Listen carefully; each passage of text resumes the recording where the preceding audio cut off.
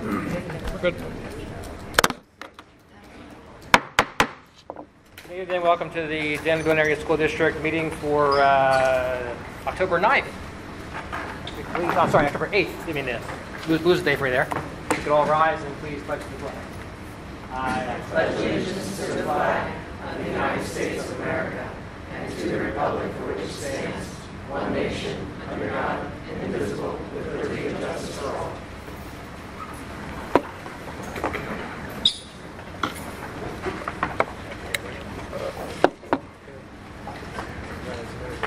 Mr. Wolf, if you could have roll call, please. Yes, Mr. Rathod. Ms. Albright? Here. Mr. Miller? Here. Mr. Dursa? Here. Mr. Strobel? Mr. B. Scott? Here. Mr. Wolf here. Mr. J. Scott? Here. Ms. Olson? Here. Mr. Rathod? Here. 8 counted for. We will start with our special voting meeting agenda. Are there any agenda edits for our special voting meeting? Hearing none.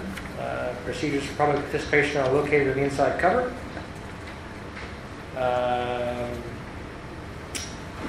Under any presentations by public on the proposed agenda items? Hearing none, we have item 7. I make a motion for items 7 and 8. All right. 7 and 8. There's our second. Second. Motion by Mr. Drosso, second by Mr. B. Scott. Any board comments, questions? Roll call vote, Mr. Wolf. Consent agenda. Consent agenda items 7 and 8 will be adopted if there's no objection. There being no objection, the items are adopted. There you go. Any presentation by the public on any issues at this time?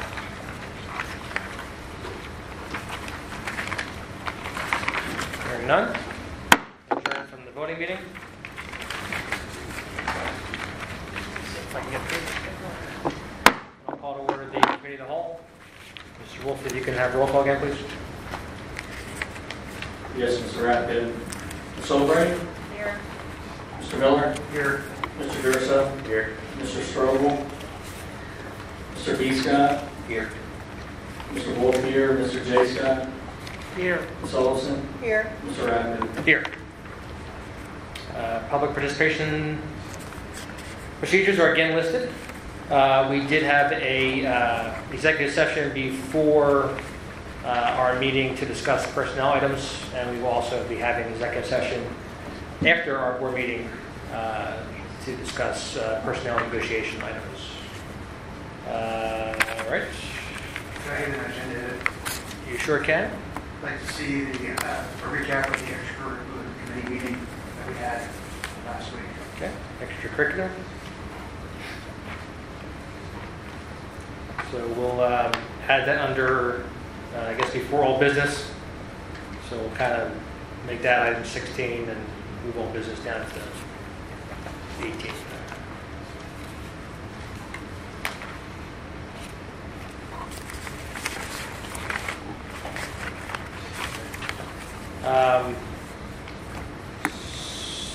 So I guess the question is, we have Mr. Thompson listed under old business. Do we want to actually have him go first, Mr. Thompson? Is that what's the board's pleasure in that? Yes. That way we can get you on the way, Mr. Thompson. So, do you have it? You don't have a PowerPoint, do you? Appreciate that. Okay. So do you want to come on up?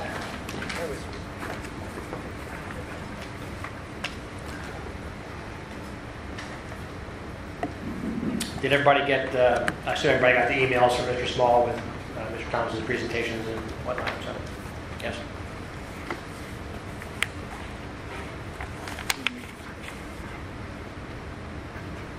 Do you need information?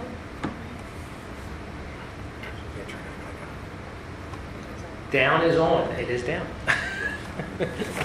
Unless Mr. Matz wants to turn up the game on that. Whatever. I don't know. What number is it? What number is it?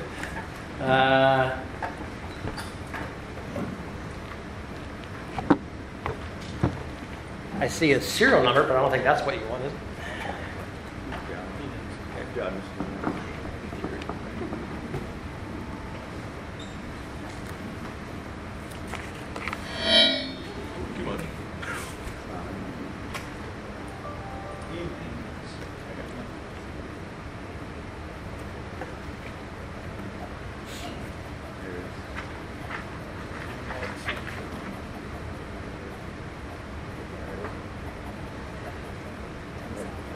I don't have a little indicator light or anything. There's no light on that. I think you're good. Try it again. There you go. I shared with Mr. Small a letter dated October 4th.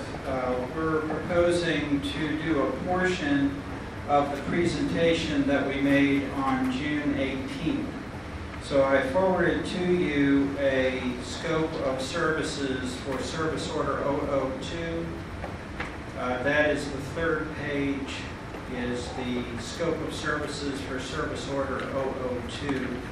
We would prepare digital base drawings for the school enough to create documents suitable for competitive bidding. And our proposal includes all meetings deemed necessary by the school district. So I don't limit my time here as whatever you want me to do. I'm happy to come back and meet with you. The design development phase flows out of the a portion of the three phases. There was a 3-page document attached to the back. And we will do a portion of that that will stay within your $600,000 limit. And in the proposal, I described that $600,000 limit I take to be a total project cost that you've budgeted $300,000 for the current school year and propose another $300,000 for the next school year. And that you would combine those two to not exceed $600,000 in total project costs. There are always soft costs, what I call soft costs. Those include design and construction contingencies, hour fees, cost estimating, legal expenses, printing, etc. Therefore, we're trying to, what our goal is for bid day when we receive competitive bids is something at $500,000 or less. And to do that, we'll identify specific masonry restoration items in conjunction with the district administration. And we know that board director Struggle also will look at our design development documents, our drawings and outline specs, so that we're in alignment with what the school board would like us to be doing there before we finalize construction contract documents and release them by advertisement for competitive bidding.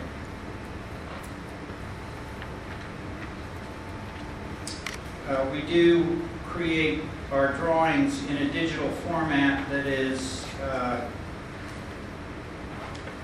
useful to the school district on this project and beyond. So some of the cost of establishing digital drawings of the building add value to the project beyond this specific phase and can be used to more easily do other work on the project. We propose an hourly not to exceed. Our master services agreement is set up as an hourly not to exceed fee of $37,000. Of that, I think I identified about $7,000 of that $37,000 is for 2 consultants. I need one as a professional cost estimator. That's called out in our contract that we bring up an independent cost estimator. We'll use Whitmer for that. And number 2 is to get a review and comment comments from Carney Engineering Group, is our structural engineer, and this board has met Josh Carney in the past, and he'll be reviewing our work as we proceed. Can I ask you a question about can you elaborate a little bit on the 37,000 an hour? Like what- 37 is hourly not to exceed 37. Right. Like that's the all-in cost per hour of work on that, for that job? That's all, yeah, that's everything. It's preparation of the base drawings, that's the design development, it's the meetings, it's the construction documents, it is bidding. If you look on the third sheet, it includes there's a sort of a bulleted summary during. How much of that is the actual work? I mean, like the physical work on the building? None of it. None of it. That's the design. So what's the total cost? At 37,000 is That's the design work. that's the total for the design work, right? Okay. The hourly confused me. Yeah, well, I mean, ordinarily, and if you would prefer, I'd be happy to do this as a stipulated sum fee. Is it happens that in our master services agreement, the board expressed a preference for hourly not to exceed, and then when the solicitor writes our service orders, then the service order reads that way based on the product that Mr. Supers gives us anyway. Is whether even if we agree to a stipulated sum fee, is he generally writes them based on the master agreement hourly, not to exceed 37,000. Now, just to follow up on Mr. Scott's question, so that number is for the entire project, not just this first phase. That is the entire first phase. So there will be If you additional go into costs for the other phases. This will get you through the construction next summer. Okay, so it's not the entire project, it's just this one phase in the summer. It's not, I'm not assuming that you're going to do any other phases. We'll cross that bridge. If you have other work that you want done to the building, I'm hoping to get, if you go to the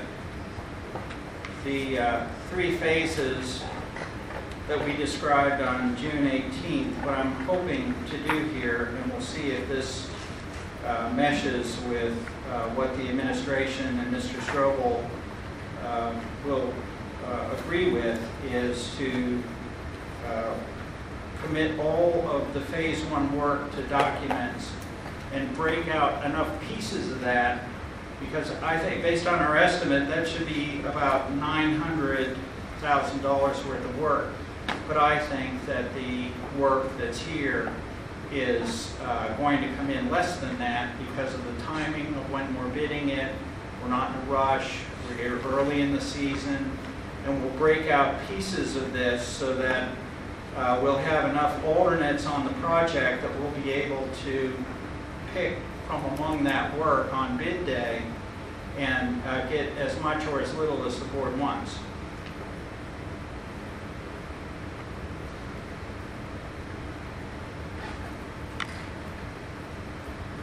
I mean, I gotta say, the 37,000 for each phase, at least in the line work that I do, seems absolutely ridiculous, but I guess we're here. But I want you to know that that's a ridiculous number. Well, I know it is. it's less than 6% of the construction. But it's a ridiculous number. Well, What are you anticipating on soft costs? What are your anticipated soft costs? Well, the soft costs include the contingency, and I don't. And what's the percentage on the contingency? What do you normally estimate? 20%. 20%. That's gotta come down. There's no way there's going to be 20% contingency. No, not the contingency, the soft cost, 20%. Okay, and how much is that contingency? The contingency would generally be 5% on design and 5% on construction. So there's 10 of it. I thought municipal work was crazy. This is ridiculous.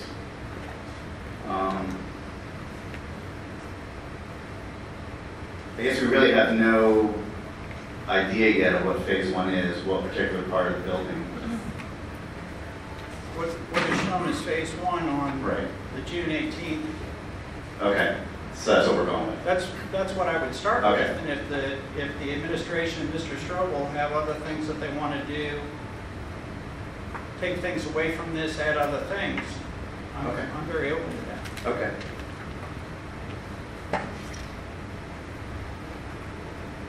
I believe Mr. Strobel asked for some details for sealing up the building, and did you provide that, or is that just?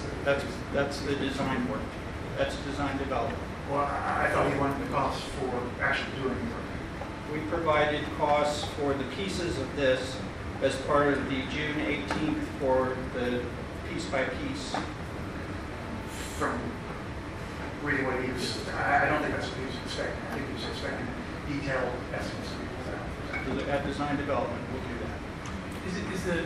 So it's 37,000 per phase, and is that, No, it's just 37,000 for this first phase. That includes the base drawings. The base drawings will be useful if you do other phases, if you do additional work on either the masonry or other work on the building. You might do mechanical work down the road. You could use those same base drawings to do other projects, architectural projects in the building.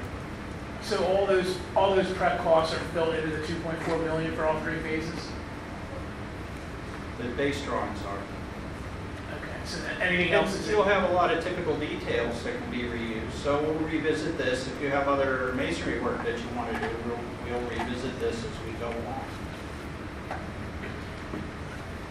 So I did notice that you had Whitmer on there as, so they actually would not be bidding on the project? They could. Okay, so they're helping you with the pricing on this, but they're going to be bidding? They don't, I don't price, I estimate. Okay, So when they prepare bids, if they prepare bids, they'll be competing with everybody else. But you're going to use So them as a consultant. this isn't a cost proposal Right. from Whitmer. I guess I was confused as to why they were being, as Mr. Dresser's point, why they're being utilized as a consultant if they're going to be a bidder. Well, I don't know, I mean, I don't know, is that, I it have seems lots kind of of odd, other, but I don't know. yeah, I have lots of other estimators that I could use. We have other estimators that we could use that would be different than Whitmer, and then that would be a double check against, because Whitmer did the testing Right, that resulted in the documents on June 18th. I'll be happy to find another independent estimator for this project, because Whitmer won't want. and did the costs include any on-site inspections by you or another individual? I'll do and that's listed on under construction phase services. So on the third page, the scope of services includes preparation of the construction documents to be submitted to the borough for approval.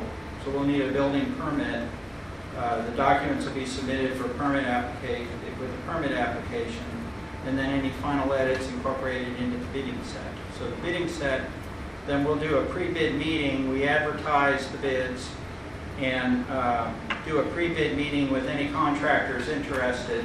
Then we write addenda to any changes to the bidding documents based on feedback we get from the contractors. And then once the bids are open, we'll tabulate that and present back to the board. Then we issue, the next steps are we issue a notice of intent to award to the contractor for the lowest responsible bidder and plus any alternates selected by the board, and prepare owner-contractor agreements in conjunction with district solicitor. Then during the construction phase, we do issue the contractor notice to proceed with the executed contracts. We hold a pre-construction meeting, but then we do bi-weekly job conferences with the contractor as the project proceeds. And that's for the duration of the project. If there are any contract changes, we document that as we go along. And then we do a substantial completion inspection and certification, and a final completion inspection and certification. So then it's really, from now until the finish of the project, that's all we invest in design. So, just so I understand, when the bids come in, you would actually do the scope evaluation to make sure that they haven't excluded somebody. That's correct. Okay. And we also, because it's competitive public bidding, is we generally will require the contractors to submit contractor qualifications. So we will be reviewing the submissions from the contractors to verify that they are qualified to do the kind of work that we're looking for. And then if they had any RFIs, they all come to you for? Yes, that's correct. So we take care of that. Just one more question. I know numbers have been thrown out, which is always a bad thing. But when you put out your bid, we're not giving any numbers to these contractors when they ask questions, right? We're going to let them calculate the numbers on their own. They'll have to bid based on, we're going to proceed. There's not enough budget in this phased work to do all of the masonry that was shown on the 18th. So we're going to have to use our best judgment as to how we keep it contained so that we can actually proceed with a portion of that masonry work this summer. So we're going to do that in the background, and it's up to the bidders to identify internally. We generally will request the bidders to submit a non-collusion affidavit so that they're not kibitzing amongst themselves on pricing anyway. So just based on the documents, is it a fair assessment to say at $300 a year, we're looking at 3 years just to complete phase one, assuming the cost estimates are? I think you can get through. I think you can get through most of phase one. I think that the cost estimates are a little high. I think a little high. That would be a third high. Okay. I think within 3 bidding cycles that we could do this. We could do all of it. And I'm not sure. We're going to learn from the first phase how necessary the other phases are. So we want to make sure that we can adjust the scope of what we're doing based on what we find in the first phase. And is it also true that once we start, like, we have to continue? We could, if we get into the work and we find that we're have more work in than we think is necessary, is we can negotiate give back change orders. If we get in the middle of the summer and we look at the work and say, I'm not sure that all of this was really necessary. And the more we open up on the walls. Well, no, I get the extent of work may change, right, once you start. I'm saying once we start, we need to keep, in other words, we're not going to get in there and then stop. Like, that's not going to happen. We know enough to say that we're not going to stop. When we do a publicly bid project, is you want to begin it and do the work and complete it, and then reflect on how we did on the first one. Yeah, so I guess that leads me to the question of what would be the time elapsed that we have to stay within to do all the work? In other words, once we It'll be start, done during the summer. we have to have it done, all of it done. They'll get it done during the summer.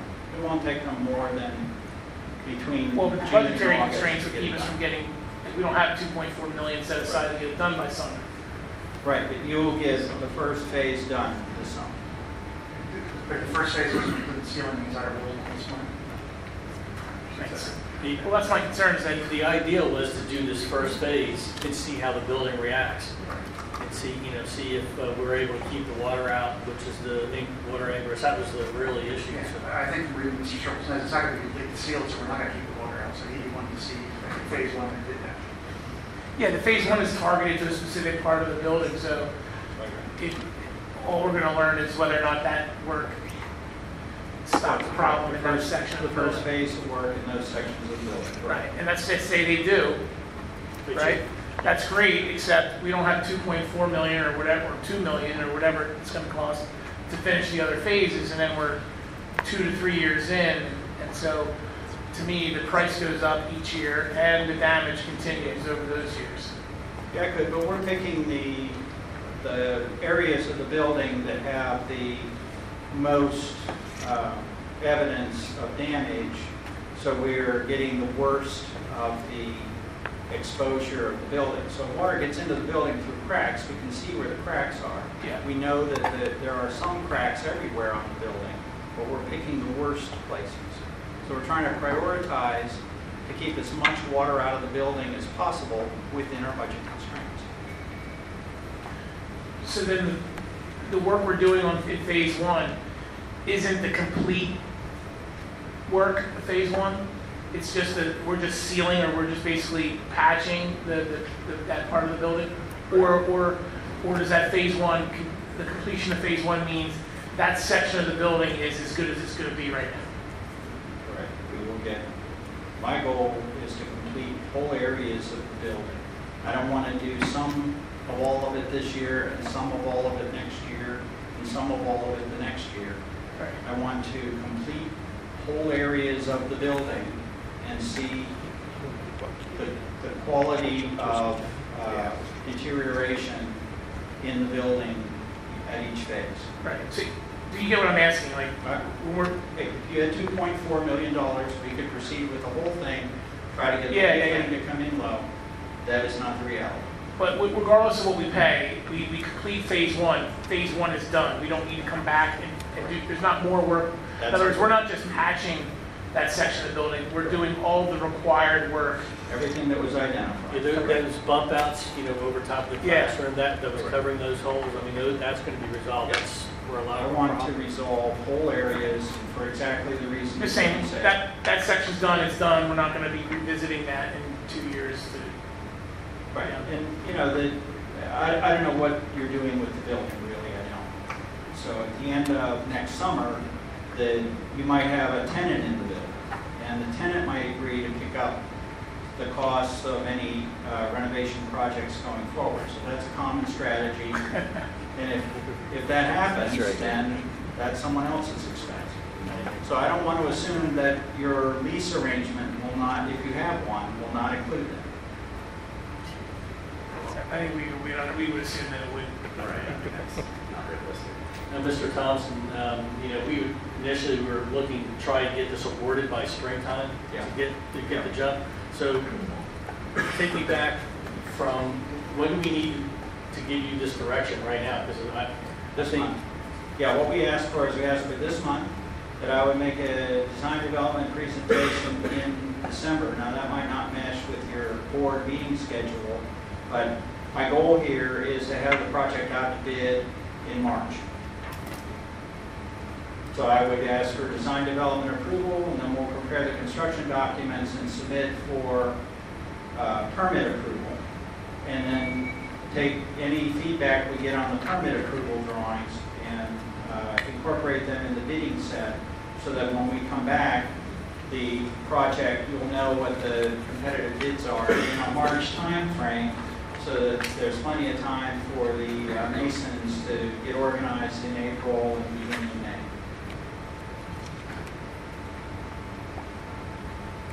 That's my goal. thank you.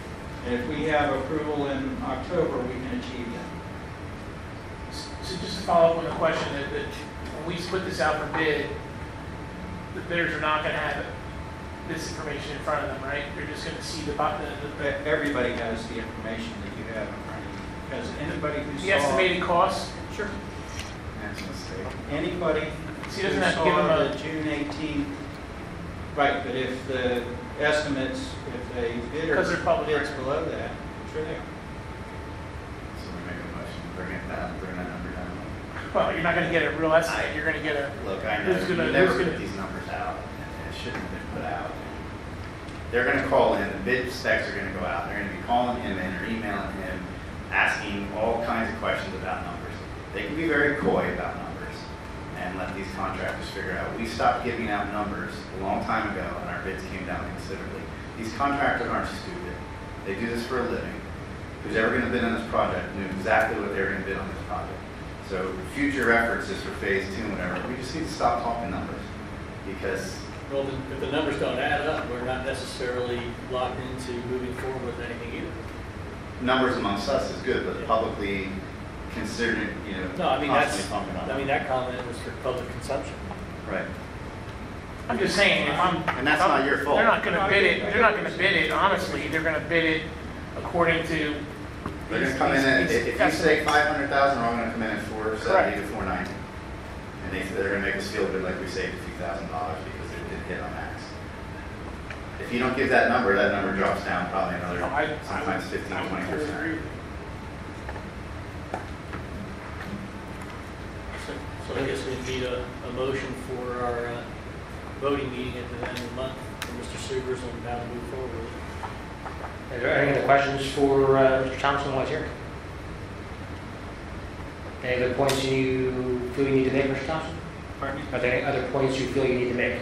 No, I think that you have everything that's here. I think this was, I tried to keep it short and sweet and very sensitive to your, I think your comments well taken is as we tighten up on our scoping and get the documents together is we'll be discussing with the administration and board member Strobel in the background what is the scope for the phased work, but we will not release the any alternates. We won't be identifying base bid versus alternates.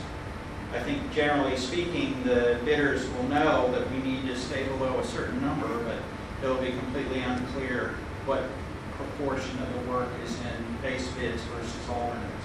I mean, I guess the thing is that the bids aren't going to be substantially lower than what you presented until we get into the buildings and determine that there's less work required.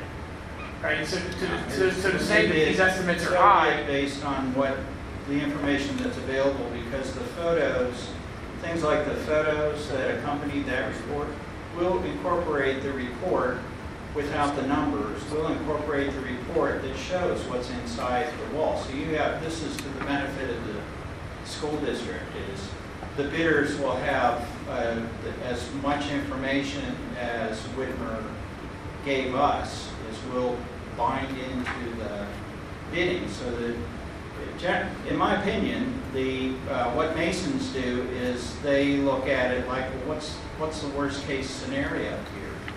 So they would bid the project based on, well, what could possibly go wrong, and the more information you give them, then the more realistic their numbers are. So they don't have to put factors of safety on their bid. Another thing maybe we watch is, I know they all love their construction trailers, but there is a facility there that has classrooms. Yeah, we're gonna use the building as the instruction office and the toilets and what have you. Because they love their trailers. Now, the investigation that Whitmer already did, the report, will that be shared with all the prospective bidders? Yes. To facilitate that? Yeah, without costs. We won't give the costs. No, I just so like I hear you. to back up what you're saying, that they're gonna, maybe there's a lot of answers in there. Yeah, we don't want them to go out there and look at the building and try and surmise what's behind the walls. We know what's behind the walls. We're getting the pictures. Because that's money well spent, so Absolutely. that's it'd be best to give it to them. So it was money get a better spent, price. that's for sure. And if Whitmer wins, you will have a different estimator, as you said. Oh, I'm going to use a different estimator. I'll find a different cost estimator. When we present our costs at design development, it'll be a different professional estimator that way. All right, great. Thank you, sir. Thanks for inviting me this evening. Have a safe trip home. If I can indulge the board again, our gentlemen from the church are here as well, and maybe to preclude them from having to hang out longer than necessary. Maybe we can move that as well from old business up to present. Is there any objections to that? Okay. We'll move the students up after that. Sure. We'll get them up early too. We're doing everything else. For Can what? we?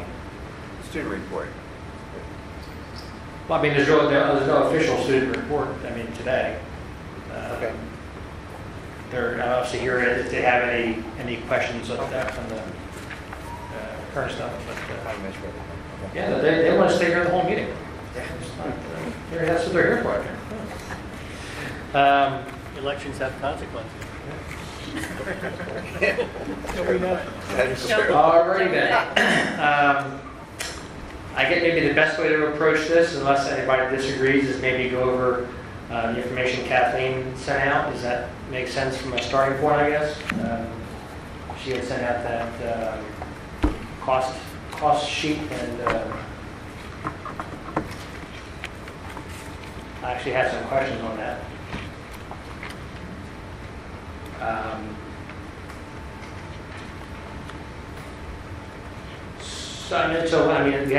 We have costs for the building being open, closed, and addition for church. So if I'm looking at the closed costs, why do we still have a disposal service if the building is closed? What are we throwing out? We put a budget in there.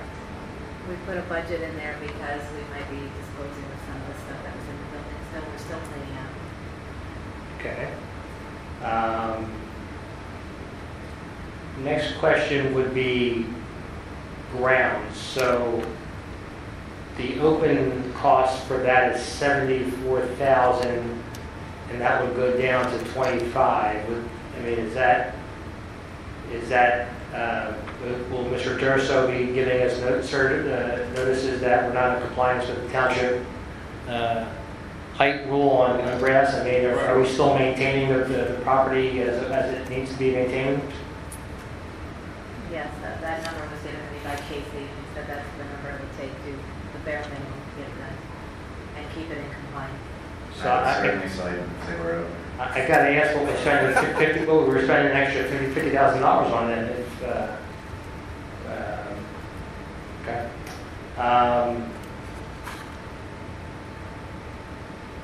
And then the repair and maintenance number for that $95,000 closed. What does that encompass? The repair and maintenance number, he put a lot of money in there while the building was closed. He was expecting to do a lot more repairs to the building. Right. So he left that number in there. I just put more or less with the church, just kind of like more of a wear and tear number. I didn't put that number in there in the budget for 18-19 that we discussed, was just because he was going to do other maintenance while the building was closed that he wouldn't have been able to perform. I think the boilers and the HVAC, there's something. He was going to put in like a dehumidifiering system. Yes. To keep the upper floors and stuff dry and ventilated, and that was at least one thing. There was a number of projects he had with the building being closed. It was more to stabilize it. Okay. So then with the under the line for the church costs, so they're using. So the square footage in the building is 119,317. They're using 15,840.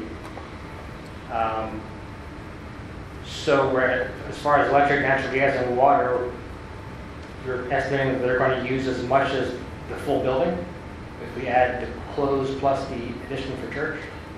No, how I estimated that was we have to turn the heat and air on for the whole building because it's not just a sectional heating system that we have in there.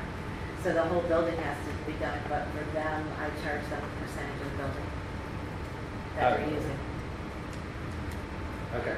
So we will have to pay for the amount for the building too because of the way that the heating in the area is. But So I knew we had issues with it. It was not a state of the art over there, but it's strictly you set the building for 70 degrees. It's 70 degrees in the entire building.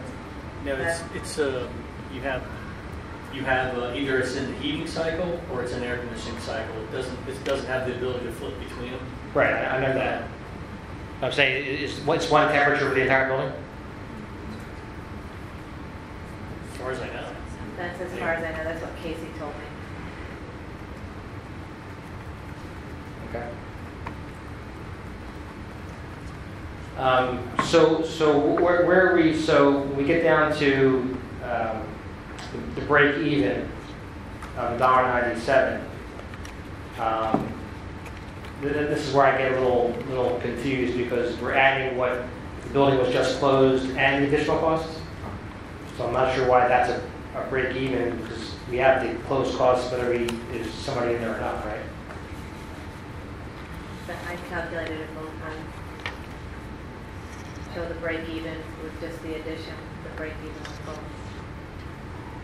So I'm looking at, I see the top line, but then underneath it says break even total budget plus additional usage. Yeah, both ways, with just the additional usage, but also with it both. So you're saying we could just use the 0.54?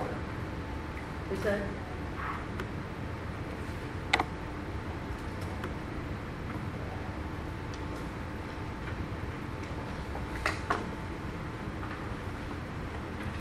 I'm done chatting. I guess, as I said to Kathleen, we're looking for an administration recommendation. So is $1,800 is the amount that you feel that? I feel that's a good amount. I think there needs to be incremental increases based on the growth, as I put in the email. If their growth is going to go up, I think you're going to have more usage as far as the water and everything like that in the building. So I think that needs to be adjusted in the lease. That based on the growth.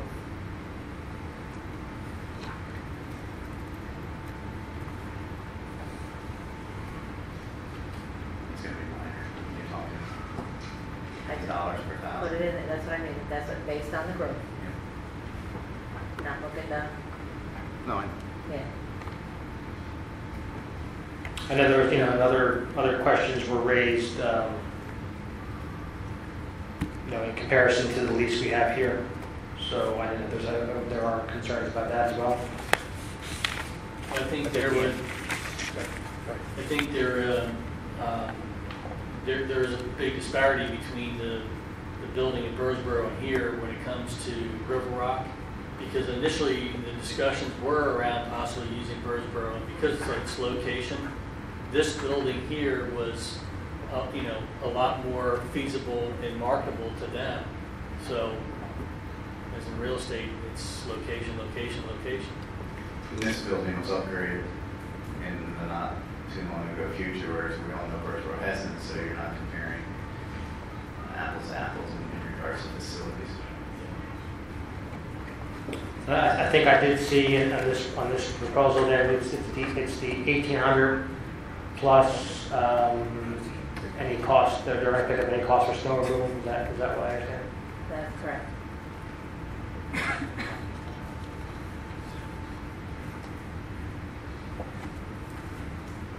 Any other board questions? Comments? Either of you gentlemen want to have questions or comments? Sure.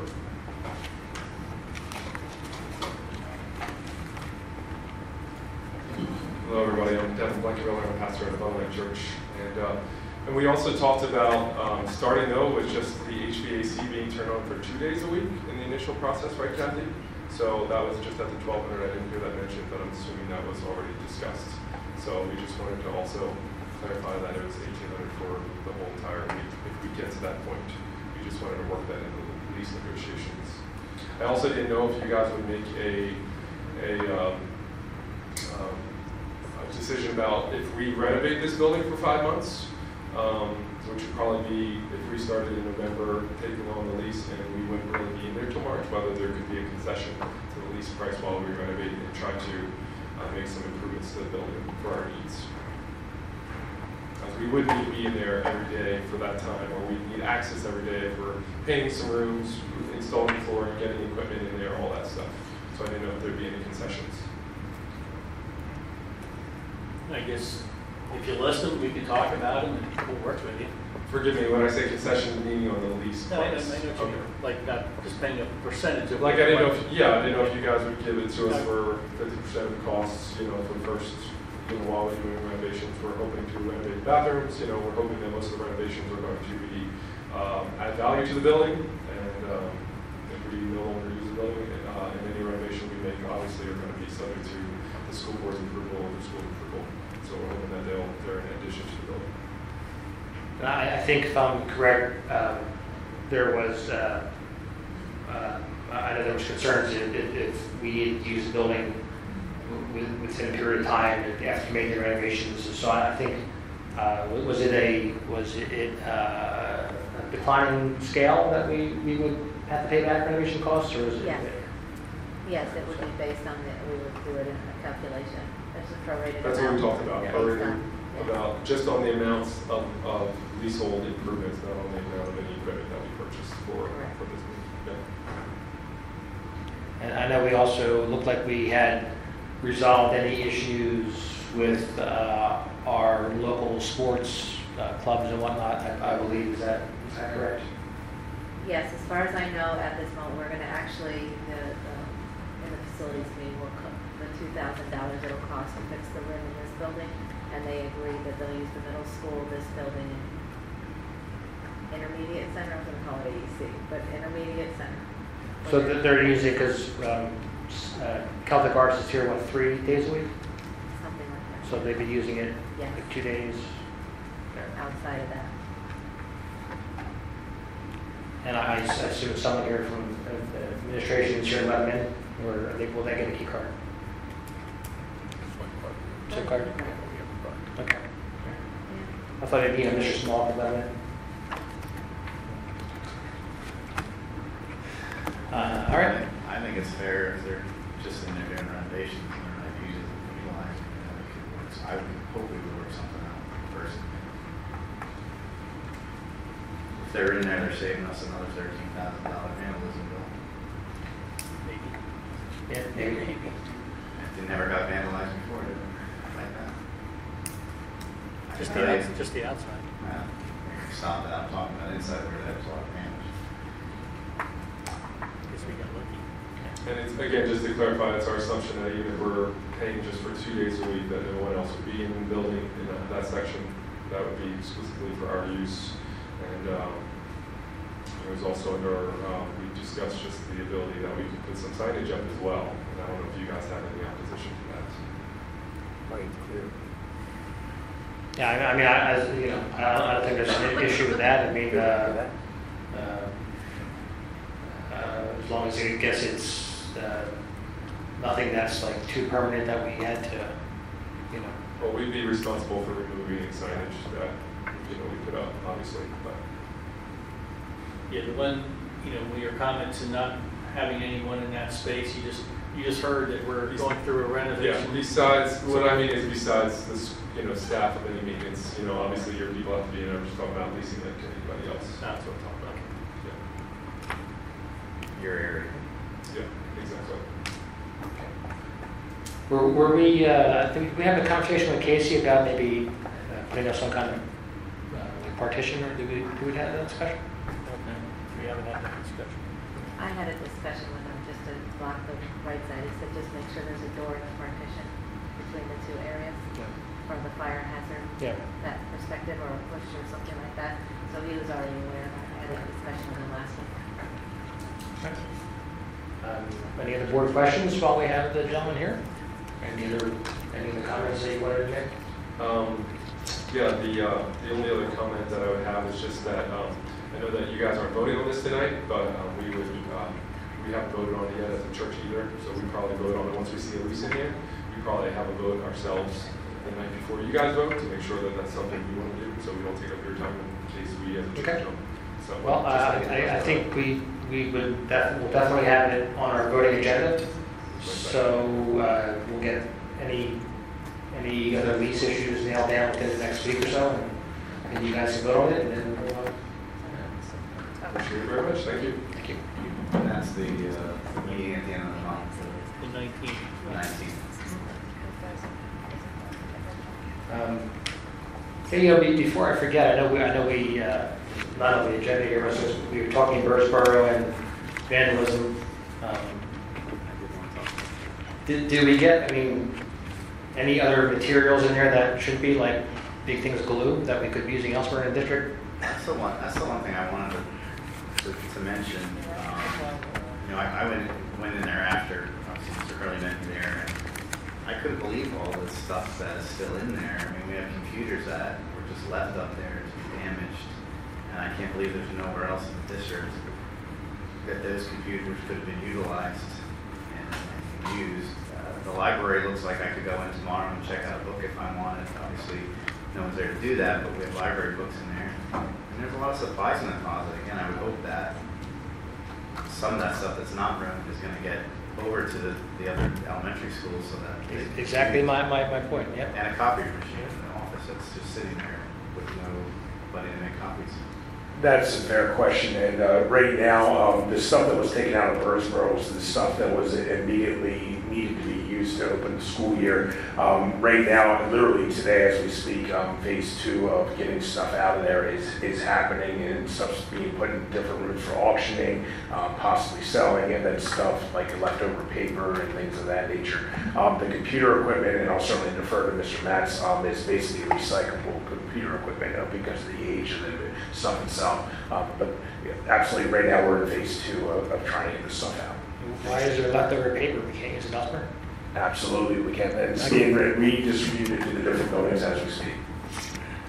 Probably a lot of colored paper. It actually is.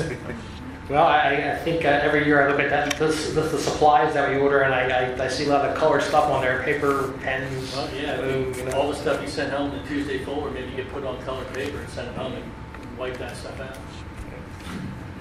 Alrighty, so that should take care of, there's a couple of old business items. Moving on to item 6. Oh, I'm sorry, is there actually any public comment on any of that old business? Not that the public is engaged in their PDAs and looking at their phones. Finance. We have some tax exonerations, of course, your credit approvals, and I believe this was added on item C, Jeff Scott's favorite topic, doors. Looks like a bargain because we're reusing our locks, aren't we? So $33,850 for locks and hinges. Any more discussion on any of those items? Public comment? It's good business opportunity. Moving on to programs. Doors, locks, and clocks. Remember that. Let's see here. Rob, what's item A again? What's item A under programs again? Middle school. That's for social emotional learning. Basically, as part of our Safe Schools, we're trying to build positive school cultures. And originally, some of our professional staff, including administrators, have gone to training by Tom Stecker and Associates. Now what we're doing is we're bringing students in, and eventually we're going to have PTC representatives participating in the training. Okay. Item B, the Spanish Club is going to visit and discuss the Spanish history of Battery Park. If there is any, I'm not quite sure. That's in May. And then the Burst Food Bank, which has been in the past, will be coming in to do their backpack program. Is that right? Yes, that's correct. Yeah, that's been ongoing for several years, right? Yes, that's right. Any board questions on items under programs? Number 7. Public comment? Mr. Wolf, anything from the Secretary's correspondence? No, Mr. Rapkin. Under the IU, last month was pretty standard approvals and fair. I will say the one thing that we did have a discussion on, which I will say is unfortunate. Mr. Blessing is, fortunately for him, he's putting in his retirement. He's the pretty much second in command over there, the chief financial officer. Really good guy, been at the IU for a very long time. A lot of experience that will be leaving, so it'll be a transition over the course of the year, so it'll be with us until the springtime. So they're putting it into motion now to look for his replacement, but definitely be big shoes to fill there. So those you know Mr. Blessing, that to be the case. Any questions on IU material? BCTC? Yes, Mr. Rathke, we met last month, and really the only item of significant discussion was the continuation of how we were going to move forward with building the welding training center, which will be built on the west campus behind the school. And we had moved the month prior to that to move forward only with the engineering and land development side. The board did move to continue the project with a construction manager that was awarded, working 1 or 2 days a week to oversee the trades and coordinate the construction to make sure the building would be open on time. So that was really the only noteworthy item we had. Okay. Any questions for Mr. Wolf from BCTC? Now we'll get to our student board representatives. I want to know who won, pink or purple? It was purple. It's purple. Yep. All right. I did see the promotional video. I believe Mr. McKnight, we got to see that from Mr. Peterson. So we got glad to see the iPads are being utilized over at the high school. You guys have anything else you want to share at the board? Okay. Any questions for our student representatives while we're here? Actually, I do have Mr. McKnight, I have a question while the students are here. When I left the Friday food truck, I saw Mr. Spores go over to break up the crowd, but I'm told students were in line till like 9 o'clock.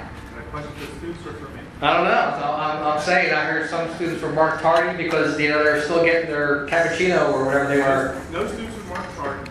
However, there were some students who waited in line a long time, and I felt it only fair if they wanted to get. You don't want to ride in their hands. Well, it's just fair.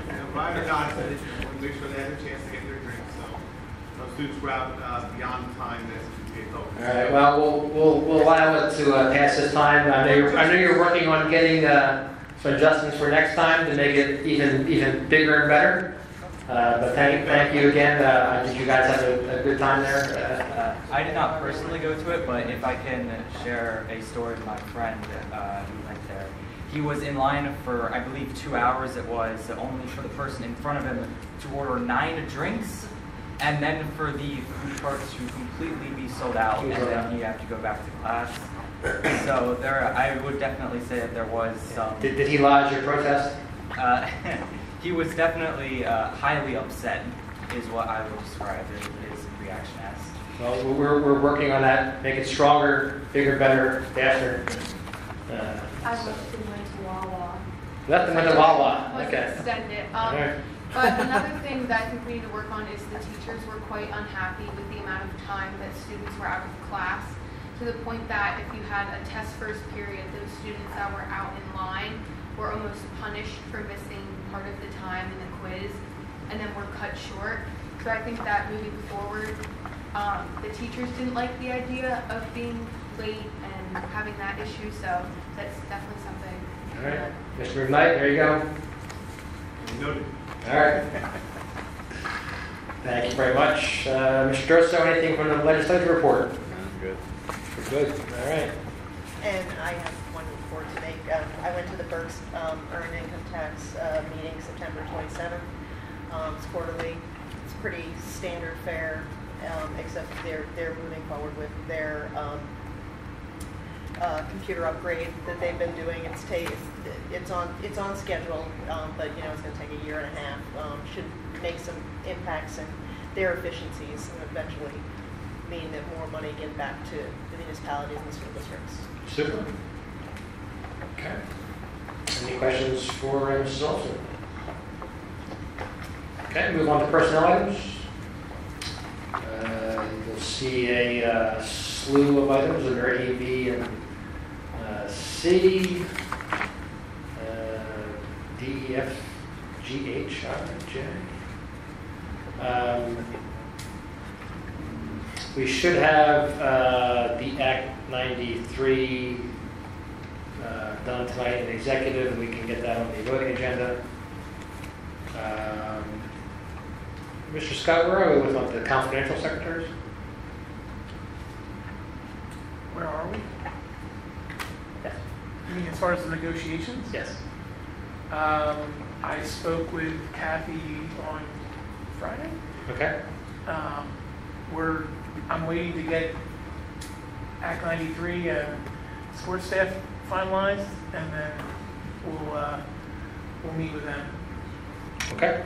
And then we'll save the best for last, of course, and we'll embark on our negotiation with our teachers. Outstanding. Feel another team building probably coming up soon. Are there any public comment on any of these items? Any board questions? Yeah, I have a question. Item J. Jay? Yes. Yes. It's a position description for athletic. Yeah, I think you might need a flow chart, but go ahead. Yeah, secretary. Well, I the position as described, I'm okay with, but I think I'd like to have some discussion with the extracurricular committee as far as real needs. Maybe it's not more of an assistant director or other types of activities. I think it's worth some discussion. So is your question on the job description for the athletic? Yeah, I'm okay with the description, but I assume the description's been put there to fill it with a person. Well, yeah. So maybe Rob can add, because Kathy Schutt's in the role now as part-time secretary, and I think I need a flow chart to follow the logic here. So maybe Mr. Yeah, you might need a flow chart for this one. Really, there's a couple moving parts here. Basically, this is the proposal that's in front of you with the job descriptions is designed to increase productivity, in part, and a couple other loose ends that need to be tied up. One of the things that's happening right now is, for example, the Kathy Schutt is there part-time in the morning, and then we have a district secretary going down to fill it in the afternoon. Basically, we're losing, because of the travel time, we're losing about a half hour or so of productivity, not to mention the point that their times don't overlap, and we can't get them to overlap, so their work is discoordinated. So basically, it's a productivity issue from there. By reshuffling some job responsibilities, and we have the opportunity to do so as a result of Rhonda's resignation, what we are going to do is we're going to move access to be a part-time position. We're going to move the other half of our job, which involves child accounting, over to the district office over here to take up the other half of her day.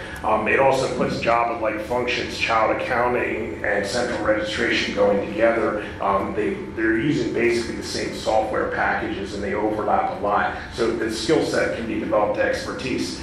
By moving the former Access child accounting position down to part-time, what that does is that person is just doing Access. Access, if funding ever dries up, then we will no longer need that position, and there'll be a decoupling of that position. So the end result, what you have here is currently we have child accounting and Access coupled in Shelley's office together. We would decouple them. That would be a part-time position. We move that part-time position, okay, over to the athletic, the fill the afternoon work for the athletic director, and then child accounting would be moved over here to district office. So yes, you would need a flow chart, but the bottom line is it would increase productivity, would get more out of people, and it would help them develop their skill sets in that particular software and expertise that they need to have. Through this process, we've talked to multiple people, including the athletic department, the special ed departments, and certainly the people who are currently carrying child accounting and central registration for us, and kind of designing these three job descriptions. You are correct, Mr. Miller, in regards to one of the issues we are having is in terms of the athletic department and the number of nights out and things like that. One of the things you'll notice in the job description that is there for the athletic secretary is flexible hours, which is an important piece of that to at least temporarily put a Band-Aid on some of the issues that are around that, although that was not the entire reason why we did that. But this is listed as a full-time position, or 7.5 hours per day? Yes, it's listed as a full-time position. And the other 3.5, the other part-time was 2 part-time people basically covering this before, is what was happening. Okay. And we'll get into it when we start talking about the extracurricular stuff, but there seem to be a lot of needs for helping to build and remediate programs, and something that someone with an athletic background could assist with some program building. I don't see that. That's not. This is just the administrative secretary. Okay. Any other board questions? Public comment? Moving on to enrollment, those numbers are sent out to you, I believe, Friday. Any questions on enrollment? Any public comments? Mrs. Olson, you had a very brief CNI meeting, I believe. It was brief, but it was action-packed. So we met today at 6:45. The most pressing, I guess, thing that we discussed is that we had a group of, and Mr. McKnight can interject if I say anything wrong that he catches when I'm talking about this. We had a group of kids that are ready to, they presented to have a club approved. It's the Cafe Club. It's a cultural awareness for everyone. They have the required 30 signatures, and they have a teacher, Mrs. Godfrey, I believe, from the English department, who is going to be their advisor. Their club will discuss issues of racism, multiculturalism, both discussions, having a space for open forum for problems, successes, solutions. They are hoping to have their first meeting on the Tuesday after our next meeting, if we could have a vote for approval of the club at our next voting meeting, which would be that Monday. Mr. McKnight made available to the board, he just sent it to us, the PowerPoint presentation that the kids presented. They did a nice presentation that does more justice to what they want to do than my 20 seconds did. So you can add that to look over. If you have any questions for us now, I might be able to answer them. But if not, you might be able to look at that presentation if you have any questions before our next voting meeting. Well, I assume that, Mr. McKnight, does that fall into the volunteer? Oh, yes, no question. Yeah. What, wasn't there a similar type club formed a year or two ago that I think you were running? Student Affairs Caucus was really a group of kids who were underrepresented in terms of traditional student government, and that group still operates. This group really has a more stated mission around issues of race and gender. They collectively feel that they don't really have a voice, and they also feel that there's issues that they want to address in the system and in the community in general. Okay, so that was emailed to the board members. That presentation that they gave to us was sent to you. I know we had a smaller group here because Mr. Strobel isn't here, but it is our recommendation at the CNI that we should vote on that to approve it next board meeting. We had a discussion about induction for new teachers. This is the induction program binder for to look through. Dr. Sincere Pino is running it. It's got some looseness of agenda, but there's a lot of detail here as well. And their first all hands meeting for induction is October 24th. So we discussed that. We had a conversation about the strategic plan. Due to the fact that we lost our superintendent this summer, we got a year extension to submit our strategic plan, so it's due next November 2019. It still needs, when it's ready for review, it has to be put out to the public for review and given 30 days before we can send it to the state. So like the drop dead date of when we need to have it ready to be reviewed is October, but Dr. Sincere is hoping that we can get it done before the end of school year in 2019, June 2019. Curriculum cycle, we included an item of curriculum cycle because we needed to discuss, Dr. Cinciopino and Mr. Hurley are having some discussions about whether our curriculum cycle needs to be altered and changed. We just put this as a placeholder so we remember to keep that conversation top of mind, I guess, because we haven't discussed curriculum cycle too much in curriculum instruction in the last year. Academic plan, Dr. Cinciopino should have academic plan as discussed with the full board, but with the input from Vice President Scott last meeting. We should have that ready, hopefully, by curriculum instruction in November. I wanted to throw that back to you, Mr. Atkin, whether we want that presentation to just be in curriculum instruction and invite any board members that want to see it. Have that presentation in the committee of whole next month, or to set up a time separate for that for a workshop to have that meeting. Well, can you, or maybe Dr. C can answer, how long is this presentation going to be? We might not know until we're a little further along in the process. She could do, she could do like a longer one for curriculum instruction, like closer to 25 minutes for us, and then a shorter one for the board. Are we due for our scores? We hope they will be out before the end of this month, but we are not sure.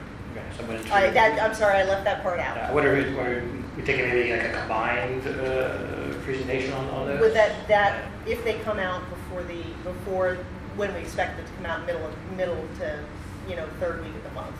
If it comes out November 1st and then we have to give the presentation November 6th, probably not. Yeah, I would think there's going to be, I think probably the majority of the board is going to be interested in. I agree. And there is another committee meeting that happens at the same time as curriculum instruction usually. That's why I'm asking. Yeah, so I would think we probably wanted to have it at a regular meeting. Okay. Whether that's committee of the whole, our voting meetings tend to be shorter. Yeah. So maybe we especially if we're not sure when those scores will be out. Yeah. Okay, so that's what we'll shoot for. I'll know sometime soon if that's. Just a quick question: Is the plan? Is this the K to 12 that we're required to do every? The strategic plan, yes. Yeah, that's the one that has to go to the PDE. Yeah. And we got it every 5 years, is that correct? Every 3 years, I apologize. But we got an extension on this one. Okay. Because it was due next month. But we're not handing it in. So there's a required, like, here's what we do plan, right, for the PDE? The start draft was available, it wasn't like the previous one. It was a draft of like a good portion of it completed was released through the Curriculum Instruction Committee and shared with the rest of the board. I want to say last April. So you've seen it. So the last conversation we had was specific to just in general, like, what are we doing to address our... That's the academic plan, not the strategic plan. Yeah, so do we have a detail on the academic? Next month. Next month. Okay, that's what we were just discussing. Right. I mean, I'm just asking, I'm not... Yeah, so that I said that the one that we had the most discussion about last meeting with you, that will be something that is available to discuss next month. And as Mr. Rathgeb mentioned, it might make more sense to have it at the voting meeting because they tend to be shorter, and I think he might be right about that. I have 2 more minutes. I told you we talked about a lot. So we have 4 classes that Mr. McKnight wants to talk about adding to the to the the course schedule. Next month, we have one where the paperwork is completely filled out. That's entrepreneurship under the business pathway. AP computer programming is another. AP Calc BC is another. And that might be it, 3.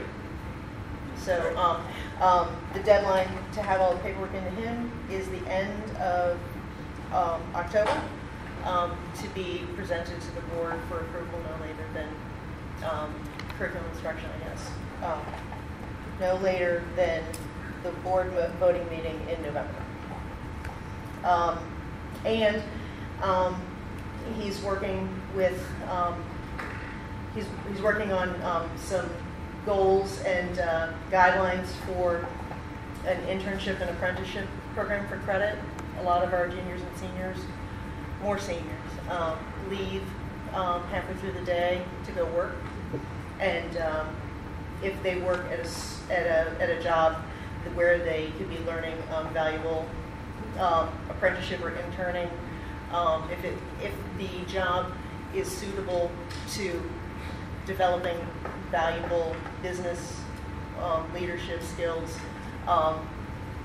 we might be able to work out a situation where they do a little bit extra with those students when they're at their job to get them either half or full credit toward graduation. I think that's it. So that doesn't include fry cook, right? Correct. That was his example. One quick question for you. I'm sorry I missed most of the meeting, but the thing that came up during our last technology meeting as far as web material versus books and policy. The only thing we discussed, and you can go into more detail about that if you'd like, but when you get to technology, the discussion. There shouldn't be any recommendation, I don't think, through CNI right now to update the policy for approving textbook materials. So something, the process by which we get approval for textbook materials and especially electronic materials, we wanted to be sure that the policy that we have for textbooks meshed with having electronic options and also stuff that is included in the Apple suite, but we found out from you and from Mr. Miller and from Mr. McKnight and from somebody else who mentioned it that the textbook policy is actually up for review, so it'll be discussed anyway in policy. So we'll just put that back in your court, Mr. Scott. It's number 2 in the first reading. Yeah. But back when I was in high school, back when they used to still pump gas, we would say petroleum transfer technicians. I guess that wouldn't qualify as one of those jobs. Not unless they're in New Jersey. Any other questions for Mrs. Olson? Any public comments? Is there anything up facilities that we need to talk about? Yeah. Okay. Besides doors. Besides doors. I'm sorry. Besides doors. No, And there's more than the just little doors. project around Birdsboro. All right, we did have a meeting on September 24th. We had a few items to discuss. Top among them, the door replacements that you've seen on the agenda. That's for the annex classroom, band room, and the F-wing, annex weight room, so forth. And these are the doors that have the louvered bottoms. So the idea is to replace them with solid doors so they can't be kicked in. So, Solid birch. whatever they're made out of, they're $33,000 worth of material. The next item was stadium turf update and some limits on usage. As you know, the turf is getting towards the end of its life cycle, and even though it's safe, perfectly safe to play on, the fill, because the grass is no longer standing up, it's starting to curl over.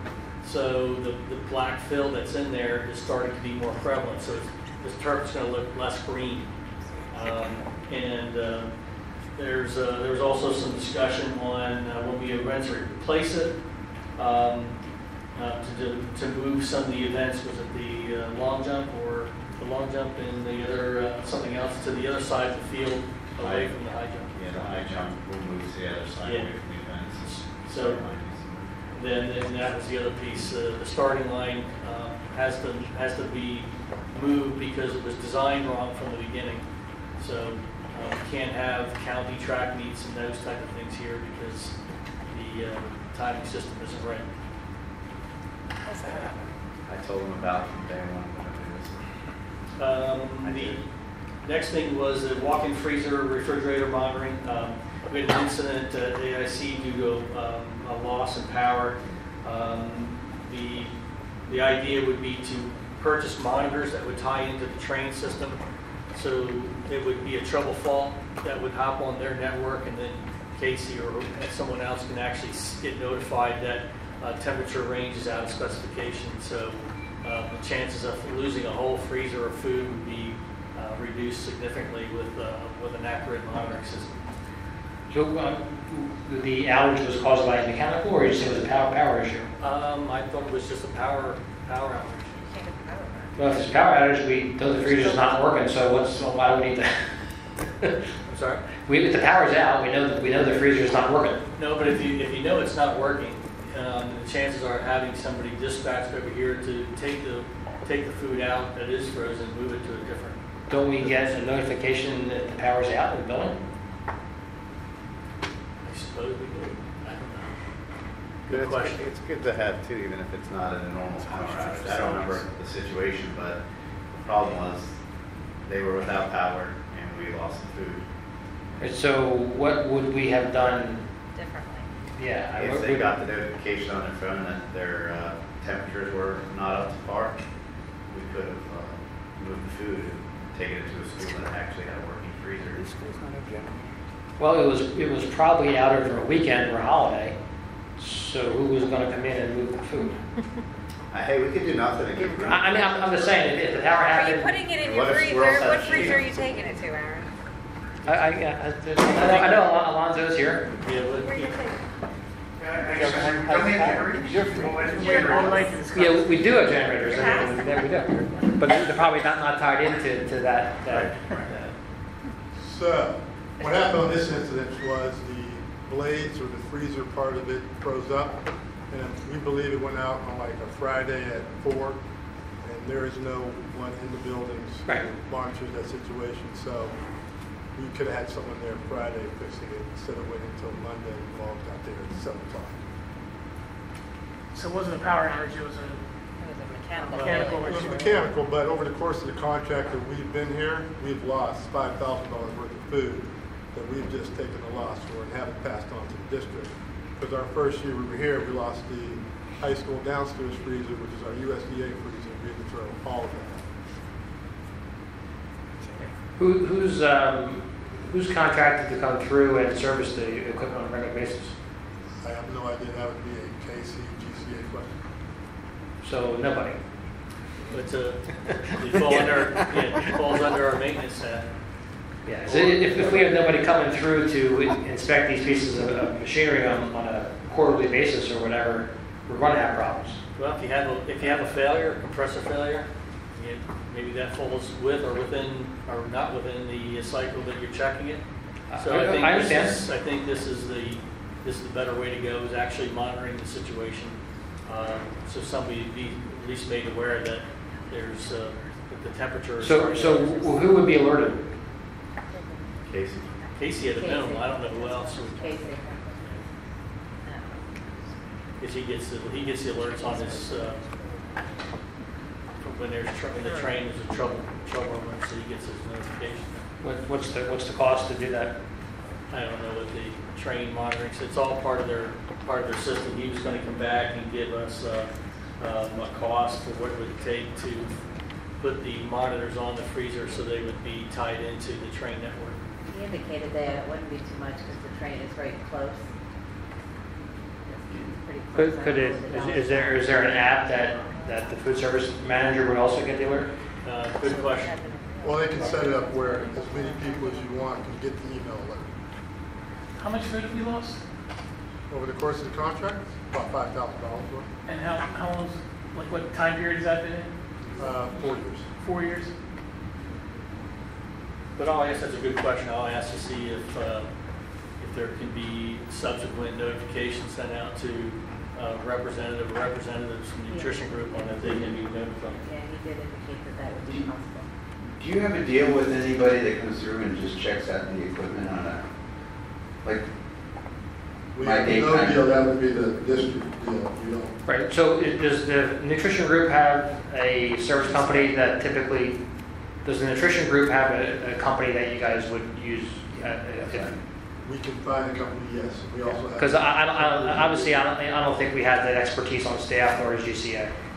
So I think we definitely want somebody doing routine maintenance on that equipment. So if you could just maybe recommend somebody, then. Okay, we can do that information. Okay, thank you.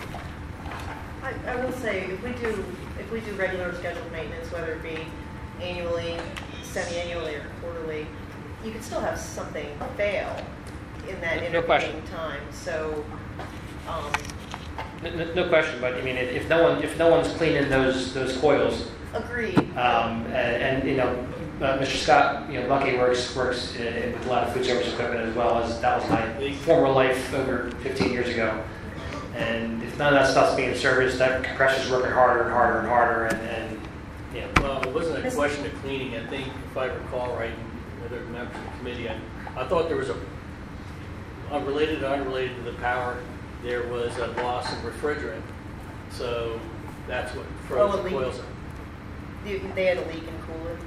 Yeah, and you know, typically, at least if you have somebody under contract, you know, they would come out on the weekend. Whereas sometimes it's hard to, if you don't have anybody, you know, to get somebody out is, you know, rough.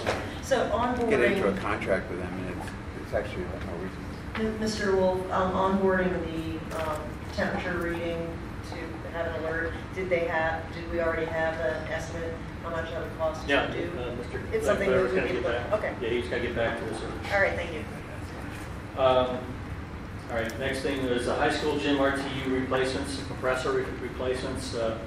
Several AC compressors have completely failed that cool the high school gym. We're about half. Didn't we just replace last year? No. And due to their size, a crane will be required to hoist them up onto the roof. So Mr. Blankenbuilder is exploring costs because it may be cost effective to do the ones obviously that have failed, but also address the ones that haven't failed because they're all about the same age. Can you borrow a crane from the construction site over at the power For the plant? doors. Boy, for a district that closed our elementary school, you sure want me to put out a lot of favors. I don't think I can call in any more favors. Oh, wow. You didn't give me one when I asked. Don't think Is your mic working? Don't think he was going to relinquish the crane to us anyway. Anyway, numbering of the doors and all the inside doors in all the buildings. That would be to, you know, we have obviously right now, if you walk around the schools, all the exterior doors have numbers on them. So the idea would to make sure every door on the inside would also have a number on it. So that way, if there's an emergency personnel come through, they can reorient themselves and know what their actual classroom is. Because a lot of the classrooms do have the plaque hanging from the ceiling, but you know, not all of them do. Sharpie. Sorry? What? He said nothing. Sharpie. Okay. The other thing was the sidewalk repairs. Discussed the need to repair the sidewalks at the middle school, AIC, and Monocacy, which in case some of you may be aware, the board actually did approve at Monocacy to hire a company come in and pump a material underneath some of the slabs of the concrete, because the slabs have, the curb is here and the slabs have sunken down, making a tripping point. You don't want the kids tripping to get into the bus, obviously. We did have a company come out last year, year before. They attempted to do something. I think they had equipment failures whatever the reason was, they never came back. Casey said, well, I'm not paying for it. So, but that's still an active project that we're working on. So he's going to get some numbers for concrete work. Lastly, in April of this year, Mr. Blankenberg discussed a list of building needs, and among them was the need for a security system at Monocacy in the form of cameras. Mr. Hurley is writing an application for a Safe School grant, and would like the board commitment to spend that money if received for that purpose. So it was just so we agreed, all of us, that if we do get this money, that we're going to dedicate it for that purpose, and I think that's pretty easy amongst us to agree. It would go on an agenda, but Do we have cameras there? Was that the smaller of the two, or there were two Safe School grants, or which one was that? There's two different grants that I've written. One is for $25,000, one's for about $206,000. This is the smaller of the two grants. Do we ever upgrade the cameras at the high school? The ones that were, I remember we had a pretty significant number of them that were there, but either weren't functioning or you couldn't really see anything. I can tell you part of the second grant that I wrote has some upgrades to the video camera system at the high school. Because was one of the issues, they weren't all connected, so you couldn't look at them from one location. Right, you had to be in each individual building, and that was one of the challenges we had, was getting them all in one system so you could see it from one singular location. Mr. McKnight, correct me, didn't we upgrade the head-end system of the camera system? We have some upgrades. There's still some areas that are not visible. There's still some cameras that are down. No, I meant the head end where you actually go back and review to monitor. That has been modernized. So the cameras out throughout the building have to be, also upgraded, because some of our coax, I mean, they're a mix of different media. I think we want to go to an IP format. Mr. Matz likes that. Yeah, sure. So, I mean, we know that the smaller grant is pretty much guaranteed. It's just large grants that are the ones that are up in question. So, my question is, are the cameras at Monocacy our absolute number one priority? Because we know that money is guaranteed. So I just want to make sure that we're addressing that $25,000 is addressing our. Is that enough? Is $25,000 enough to do the whole school? I have to go by what Casey said, and it should be close, okay? If not, they can scale the system down to meet the needs. Monocacy currently does not have a video camera. It's the only building that doesn't have a video camera system. That's our number one need right now in the district. We discussed it among our administrative team about what the needs were in our school district. This was one of the top priorities that we did have. We did invest a significant sum of money into the high school, so we were looking at this as being one of our major needs. We have lots of needs, obviously, but the funding is not unlimited. But nonetheless, this is a priority need for us. And it's a grant, right? Yes, this is a grant. That concludes my report. Our next facilities meeting will be October 22nd here at 6:15. Any other questions for Mr. Wolf? Public comments? It's not a question for Mr. Wolf, but do we need to look into the cameras?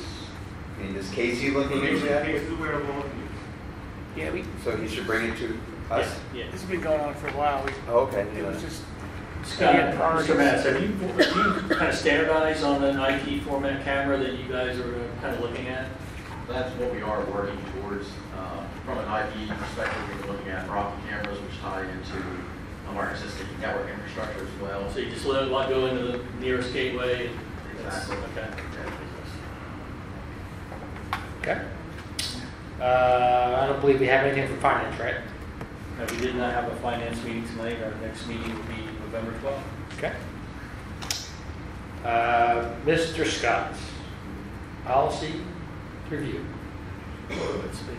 Everybody's been waiting for this. There's a big number, as you can see, of policies up for first reading, so I would ask if you could take a look at those and let us know if you have any concerns. We had two that were under, had been revised, and we had a couple that were waiting for legal review, which I think we're down to one that we're waiting for legal review. So we're in pretty good shape. We're caught up and current with the current policies here. And then update. Next meeting is in 2 weeks. Any questions for Mr. Scott on policy? Public comments? Mr. Miller, technology. Yes, we had a technology committee meeting on October the 2nd. Before we get started, I would like to ask, as far as tape recorders, we don't seem to have a tape recorder available on the off nights. We're meeting on Tuesdays. I'd like to make an arrangement if I could pick that up, especially because we're going to be having the extracurricular committee meeting on Tuesdays as well. So where can I get the tape recorder? Everybody jump all at one time. We have them in our office. Shirley is actually the one that handles the tape, the recorders. They just need it on those meeting nights. We can leave them with, whoever's going to be. I don't know when you'll be here. We can leave them with What time, Shirley, what time do you usually typically leave during the regular school day? 4. But I can leave it whatever you want to leave. I know I already talked to Just leave here on the first Tuesday? Usually they're left here on the table. Yeah. But they're not there for transportation either. Yeah. I tried to bring the one for transportation, but couldn't find it. We've already talked about that. Yeah. We got it. It's fine. It just It moved. was transported No, home. totally fine. We got it. Okay. As far as items that quick review, we went over the one-on-one rollout update. Things still going very well. Only issues, perhaps some network congestion. Some of the larger classrooms, I think there's a rural area where they had upwards of 90 students. So it's got adding AP and access there. We had a demo from students, again, using the iPads. There were some iPads that were used to put together some classwork and some presentations, and went very well. Did you get to see the Powerpuff video? I did not. Did you see the Powerpuff video? Yes, Mr. Peterson to share that with you. Okay.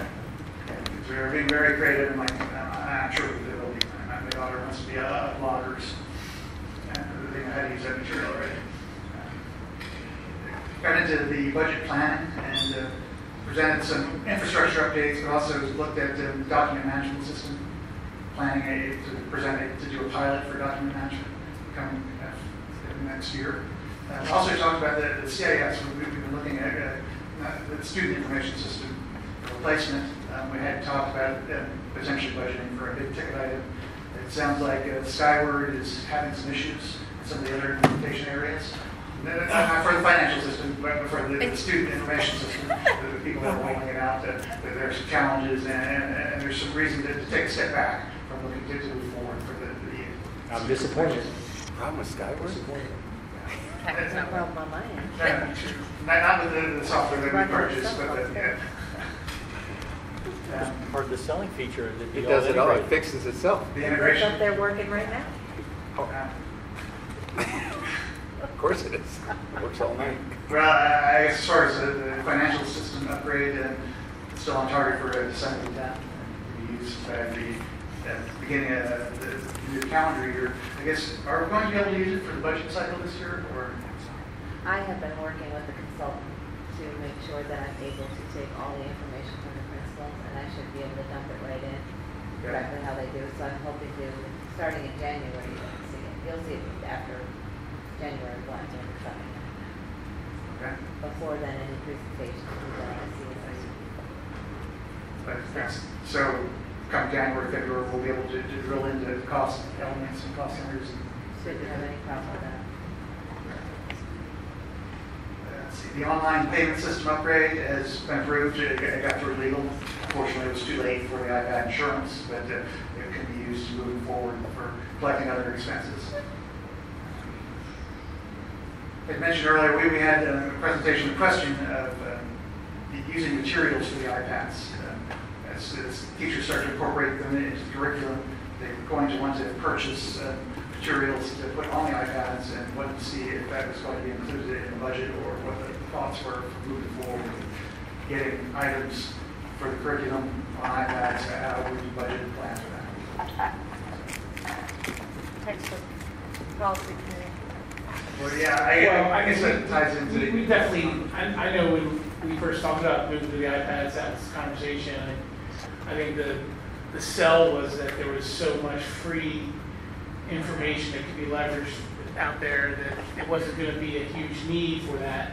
Now, for me, I felt like, okay, maybe from an online textbook, but I gotta believe there's apps and things of that nature that certain teachers are gonna want to use, that the kids are probably gonna introduce to the teachers that they might think are helpful. I mean, that's the whole point of it, right, is to make it more interactive. And so I would imagine that cost is gonna start to pop up, but I mean, you probably have to put some kind of limits on it. I don't know that we can really budget for something like that, because I would imagine that a lot of it's just gonna come ad hoc as, the kids and the teachers are working together. I think it will be. We may want to think of a number, but I guess even more importantly is the process of having teachers, coordinate, agree on what they're going to do. Well, they're going to share with each other, right? Like one teacher's going to find an app, and then, right? How does that work? Like, can we get the app for a school, or does it have to be individual licenses and that kind of thing? Like, that's the part I don't get. Is right? Like you could, what if it's an app that we want all the kids to have? So Scott can load the app on all the iPads, theoretically, right? Then there's those types of things you probably could get and budget, because there's going to be some kind of licensing costs, just like you would have in any other software on a device. So I don't know. But I'm imagining there's going to be other, like one-off type stuff that certain teachers are going to want to use. I think there will be. I guess, do we want to standardize on software? There are different options to do the same function. Do we want the teachers to come together and standardize? I mean, it might have to be like a blended kind of conversation with IT and with curriculum, right? Like, hey, what kind of apps do we want to load them to, and then also, put some kind of number around cost. Well, and I guess the process of somebody identifying an app, how do they bring it forward? Should we share it? Is it one-off? Yeah, I would imagine the students are going to bring up apps that are valuable to use in the classroom.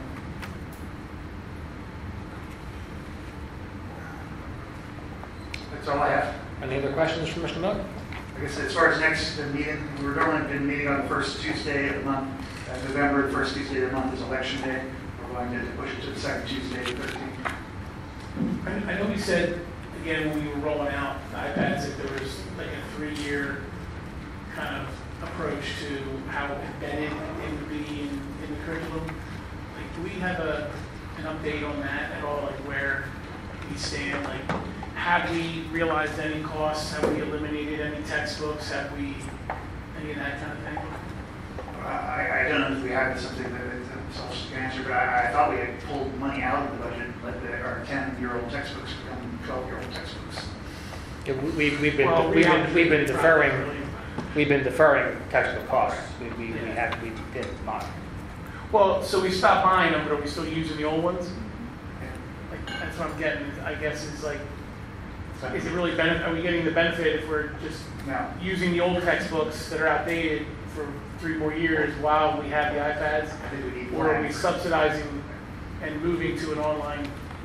I think what you're talking about is a process. I don't think we'll be ready to have that discussion of, when we're, seeing our, what curriculum can move to an electronic media that's included in the cost of the iPad rental or leasing, and what curriculum needs to be updated with new actual textbooks or new licenses for the textbook, plus a digital version where we have to pay extra in addition to the iPad suite.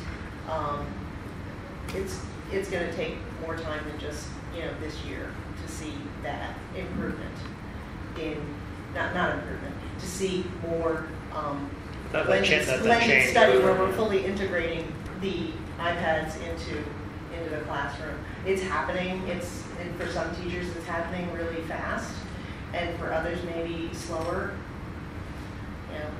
I think we kind of knew that was going to be the case when we started.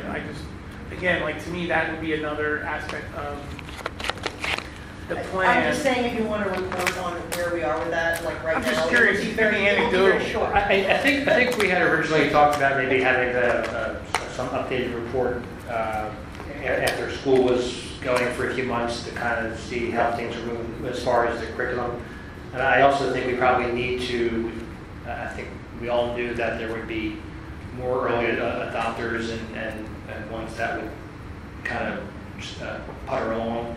So I hope we can identify the teachers that maybe need a little extra help. Correct. And get that support to those teachers as well, so that they can. Some of the teachers, I believe, this 2-day in service. That's some of what they did at the high school today, was meeting with the technology coordinator and having some discussions about new ways that is, I know we did a lot of that over the summer, but that has been built into some of our in-services for the rest of the year. So we should see more and more improvement there. They also have time to talk to Mrs. Driehaus about things that if there is something that they want to incorporate now and they need just a little bit of help to get that developed, they can do that during their planning time and stuff like that today. Good, Mr. Scott. Any other questions from Mr. Miller? Any public comments? May I actually say something about Absolutely. not related to what we were just talking about, but there was an issue that I actually have noticed students somewhat reporting about the current restrictive system that we use for internet browsing, the Lightspeed systems. I have noticed in my own personal usage and that students have actually been talking to me about is that they've been finding it restrictive on things that they would like to use for educational purposes. Recently I've noticed that even things like Wikipedia have been blocked off and students have not been able to access it. That I am not sure if that's been updated, but last time that I have tried to access it personally, I was unable to access it, I believe because Lightspeed Systems classified it as a forum site. So Yeah, I mean, I know no filter is perfect. I don't know if Mr. Mass, if you can answer that, address the question or not, but process. I mean, is that a matter of reporting it? Like if the students come up with certain sites they feel should be off the list, can we address those? Yeah, typically our faculty members will submit things to us that we'll release. Just a matter of finding out that something's blocked. Mr. Rathgap's right. No filter is perfect, and we definitely do take a better safe than sorry approach. So you probably will find some things blocked that are completely educational. We just need to go in and whitelist them so they're allowed. But if they come across ones that they feel shouldn't be on the list. Sounds like they should bring it to the teacher, and then the teacher will address it with the technology. So. Yeah, correct. We always use a faculty member as a clearinghouse just to verify that it is a legitimate resource to use in the classroom. Once we get that request, 99% of the time we do unblock it. Do we have a way to report that for the teachers, or just email you, or how do we do that? That is a category in our help desk that they can submit with it. Okay, thank you. I would just like to bring it up while we were on the topic. Yeah, absolutely. No, that's great. Good You comment. should bring up any of those types of Mr. things. Mance is working on it now. He's already got would be Yeah, it's gonna be there in like minutes. Mrs. Albright, transportation. Transportation. We had our meeting on September 17th.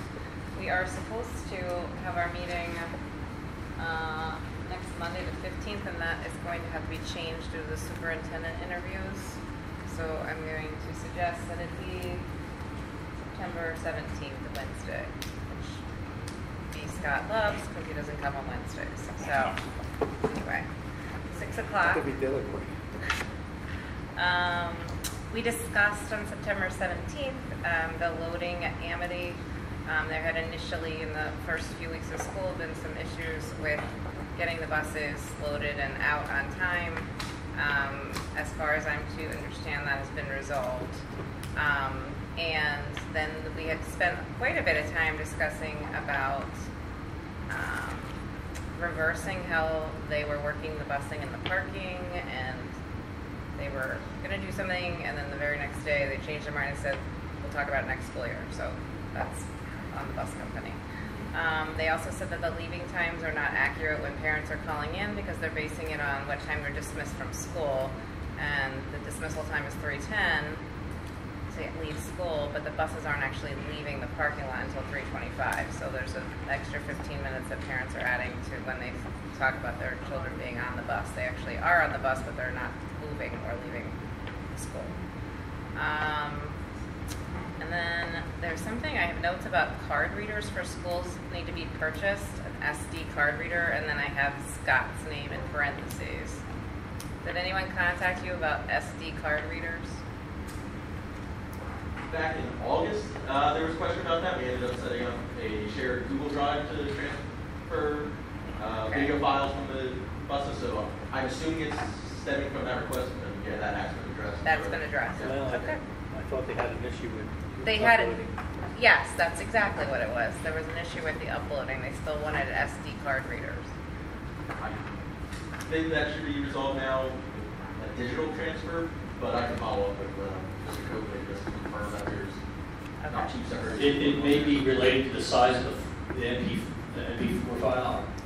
Yeah, that was one of the primary issues, so that's why we ended up setting up a shared drive, because then it would get caught in But our, as of the email 17th, it system. still wasn't. Yeah, it sounded like there's still an issue. Maybe when I touch base with them and see, because they were looking to have a card reader at the school, so they could just, pull the card out, hand it to the school, and it would be right there. And that was about it. Okay. Any other questions for Mrs. Lawrence? Public comments? Back to you, Mr. Miller. We dusted off the extracurricular committee. Yes, we did. We had an initial planning meeting on Tuesday, October the 2nd. It was Mr. Strobel, Ms. Olson, and myself who were in attendance. We had some open dialogue and planning and came up with a desired meeting schedule. We're still going as we move forward. We're thinking that it may be best to meet every other month or quarterly to do some reporting on progress and status. We'll look to develop a policy charter. I talked about attendees. In addition to the board, we would like to see the AD principals and the saints potentially. We would like to invite some meetings and looking to do some reporting to see where we are with our activities, with our athletics and activities, making a break really into two separate things, one athletics and non-athletics as far as reporting, but I think it would be good to look at where we are with participation rates, how we're faring based off activity fees. Actually, the two remaining items from the last time that the group had met had been activity fees and fundraising schedule.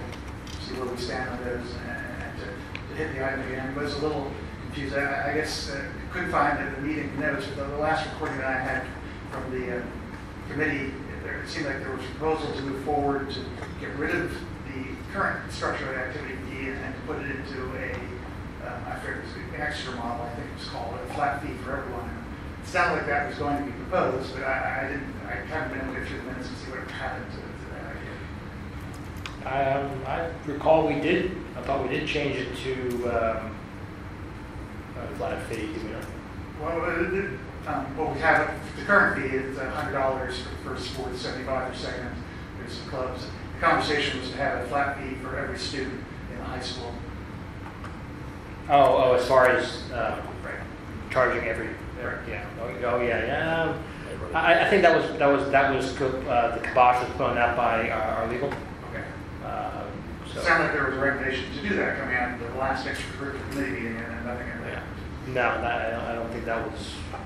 We had discussed about it. I don't believe that was able to move forward in that. Okay. And the other items we had talked about, as far as activities, using the electronic payment system, other costs that are involved other than the athletic fees. There seems to be a lot of conversation. There's still a lot of other costs potentially that students are bearing, and we'd like to get a handle on all of them. So I guess really a good place to start is getting some reporting in place with basically the current funding for each sport and how we're doing informal placements on a regular cycle we're on, and getting a list of just basically starting with all approved athletic teams and activities, just getting a list out there. We can get a number of participants and get some trending and see where we are from where we were. And I believe another item that was on the list was as far as we have passes for families that you can purchase. There was a thought that students could attend events for reduced costs. And I don't think that's moved forward either. There was conversation between free or $1 event to try to get more students to attend events. So something else we'd like to discuss. Isn't the family pass still available? I think there is Not only that's available, this was students who could attend any event for an hour. Yeah, I think that's, I know that that they do it now, they do specials.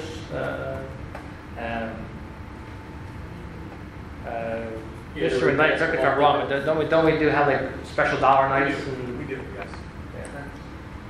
Let's make it $1 now. Okay, and then some of the other topics that we have to hit as we move forward is looking at coaching requirements, see if we can get some standard evaluations of these head coaches, to make sure that we're being fair and consistent across all of our coaching commitments, making sure that the scheduling is consistent for both male and female and different programs. Another item that fell off the map as far as I'm concerned, the PAC had approached us about joining them.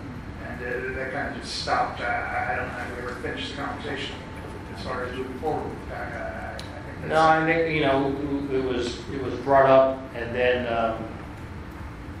I think when two things. I think when there was the possible discussion about football changing, and I also think.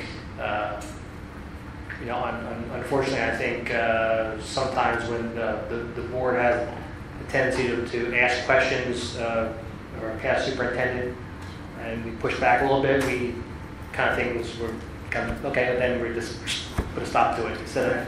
Plus, if I recall, there was 1 or 2 sports that they didn't offer. Yeah. I thought one was maybe boys volleyball. Right. It's So not. there's a couple of our starting sports yet. that. There were. But I think we participate in Berks County for sources they don't have. But, I'm not saying whether I'm advocating or not. It's just a topic was raised. It seemed like an opportunity to at least look at, and it stopped. It fell off the map. Yeah, it fell off the map, and I'll be honest. I think the way things stand right now with our administration, I don't know if that's an item that there's any extra hours to be pursuing that right now. And I think we needed to give them a direction. The PAC last spring. I think they vote on it. It was a spring vote, right? So I think that if we're going to apply, we have to apply in the springtime, if I recall correctly. It was Mr. Miller and the committee kind of felt that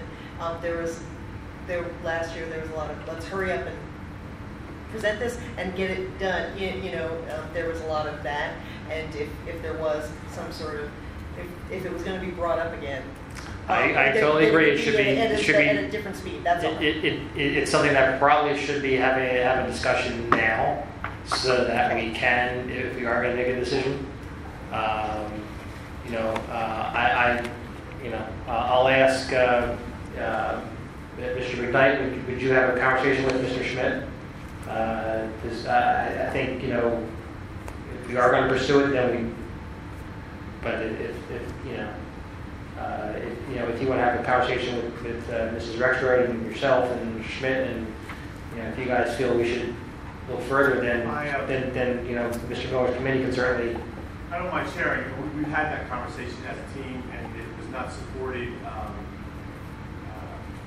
unanimously. Not supported. There was some support, but not large support within the 5 administrators in that meeting. That's what I recall Mr. Harris saying. I think when it ties into really needing to take a look at rebuild some of our feeder programs, especially the middle school, and that's one of the advantages that I see from the PAC proposal. Yeah, I think there were definitely pros and cons. Oh, absolutely. Unfortunately, we never got to that point where I was hoping we'd do some kind of community survey, but we never got to that point. So we look to try to address those in other ways as well, trying to rebuild our programs. And we cover facilities, obviously stadium turf, and our gyms are The next meeting is scheduled. We're planning on having the next meeting on November 13th at 7 o'clock. You may want to reach out to Mr. Schmidt, because I know with the sports schedule, sometimes you do want him to be here. Yes. You might want to get some dates from him first. I don't know if you do that or not.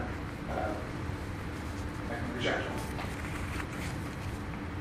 Alrighty. Any other questions for Mr. Miller on extracurricular? Okay. Public comments?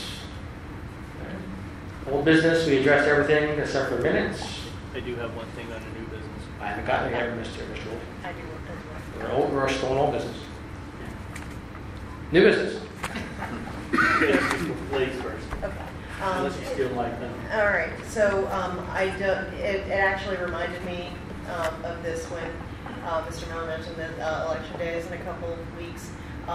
Mr. Wolf had suggested a while back that we maybe want to stop being a precinct for a polling place for Union Township Precinct 1 due to both safety concerns inside the building and safety concerns in the parking lot. I thought we had agreed that maybe that was a good idea, but the next time for polling is primary season in May of this year, of 2019. So if we want to get out of the business of being a polling place, we have to put in our paperwork with the county pretty soon. I know did we get some pushback from Union Township? Yeah, we did get some Okay, pushback. I didn't know where it We did landed. reach out to them and get some Okay. pushback. As a result, we've put extra security on duty for the day of the elections in the parking lot and in the building itself. We'll continue to try to lobby them in regards to see. All I wanted to say is if you wanted it done by next cycle, it had to happen soon. That's all. Yeah, Who's paying for the extra security? Union Township Yeah, just doesn't exactly. decide They don't- where we're a polling location, right? That's, They we agreed need to to- it, but we can also say no thank you. It's ridiculous. Ralph just gave I it. think it sounds like I know, you you're really. Like, to me, it's either we want to Well, do it or we Union don't. Township could offer. I the don't know what the process Right, is. Once they you have agree police to there. be a polling place, if can't it's, disagree. well, I don't know, I haven't looked, so I don't know what the responsibility of the polling place is to find a new if it No, I falls mean, with the county or if it falls with the township. I'm telling you, I don't know. I'm just saying, like, the first question is, do we want to do it, right? And if we Right. don't want to do it, then what are the steps to get out of it? Send a letter to the Berks County Board of Elections. Correct. Say we're out. They want to be a polling So facility. don't call Now we Union don't. Township. I mean, I believe Mr. McKnight was pretty clear that he feels we should not be. I Then we felt the same. Yeah. So then let's- I think we I all know agree it's there. not, I know Other this isn't the schools have voting gotten meeting, out of it because of security. and Yeah. that was how it was presented to us. It's a church right around the corner. I So mean, what are other school districts are doing too? They're also Firehouse. offering in-service days on days of elections too, so that the buildings That can works, be used. that works. And that's another option that we could look Look at. at the Immaculate Conceptions, it's right up the road. Yeah. Well, who would? But that's what I'm saying, if we want to get out of it, we need to send a letter to the Berks County Board of Elections sometime by, I'd say, February. I can check and see when it is, but. Rob, who would? Well, we could delegate that to Mr. Small. And Yes. What's that? He looks really happy about this. sold. All right. Mr. Wolf? We need to send Did out I steal your unanimous. thunder? Second. Good. A much more pleasant topic I thought we could discuss. Ms. Hicks sent us an email about the Safe Trick or Treat Night, and I thought this would probably be a good time to talk about it. Group costume? You don't have Oh. to wear a costume if you don't like. No, I'm not wearing a That was a costume, group but I'll hand out costume. candy. Yeah, if we were going I to can't even. do like a board table and I don't know, if everybody donate some candy or something. I'm gonna be traveling, so I can't make it, but I'd be happy to, donate. What's I the think date it's- again, Miss I'm sure Hicks? it's a Wednesday, you can't go. It's So the you can do it. 25th. I have a board meeting. I got a board meeting. It's the Sorry. 25th of October, and if I have a partner trying to go with me, I'll get out. If nobody I'm else not does it, gonna I will change my Let's just, plans. why don't we come up with a dollar amount and then let someone buy the candy? Do we have to follow the federal food guidelines, Lonzo? Absolutely not. You gotta go full bar. You gotta do full bars. Open bar. Full bar. Yeah, vodka, gin, scotch. This is good for Full the size minutes. candy. I'll take care of getting candy. I'm not gonna get No minis, pencils. man. You want- No mini. Toothbrushes. No pencils or toothbrushes. You gotta do full bars. So it sounds like we want to participate, so Yeah. we just need to figure out the details. Okay. It's a Thursday.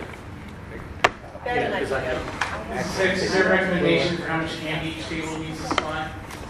Well, we buy we provide almost $3,000 worth of candy. Who, one table? No, DBA for the whole, that we give candy to the high school kids to pass out. They don't bring them. But then other organizations come in and bring theirs. Okay. We can supply you with some. No, but I would bring take some. We'll Fire. take care of it. We've already got our coordinated costume. Yes. She convinced me to wear a costume now. So, but they'll get to see that the school members don't actually have horns, right? Unless if you wear them as part of your costume. We should go as your favorite school board member, if you think. There you go. It's going to be from the past. Yes, absolutely, the past is encouraged. Yes. No sandals. That's what Mr. Black said. You took my idea. On that note, is there any other public comments? Sandals. Who made the motion to adjourn? Me, get out. Dressler, second, Mrs. Olson.